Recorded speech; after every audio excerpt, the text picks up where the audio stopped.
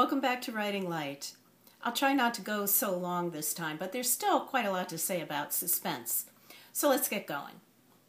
Have you ever heard a reviewer or an editor say, "What's at stake here?" Or, "The stakes just aren't high enough"? What are they really saying? What they're saying is that there's not enough of an emotional investment by the reader in your characters or in your story. So how do you build that investment? Well, one of the best ways is to create complications for your protagonist. Confront him and her with dangers, with events, with obstacles that they need to overcome. For example, the heroine starts to undress thinking she's alone and safe in her apartment.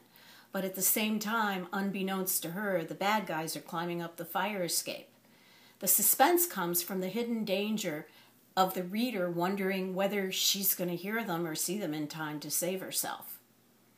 You can also create a complication that's totally unexpected.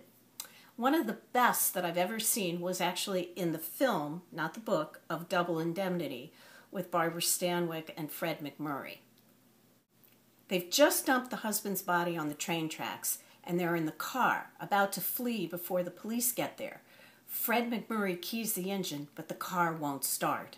We end up cutting back and forth between the car key from Barbara Stanwyck's horrified face to Fred MacMurray's desperate face, back to the car keys, to a long shot of the car and back again, until the suspense is just so riveting that we can't possibly turn away. And even though they're the bad guys, you can't help but want them to succeed. Time is another great way to create complications, especially when it's working against the protagonist and for the villain. And I talk more about that in the full workshop that I do. But when you couple time with a deadline, you have an inherently suspenseful situation.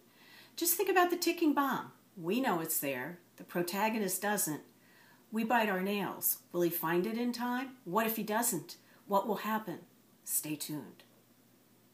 That's it for this time. I'll see you next time on Writing Lite.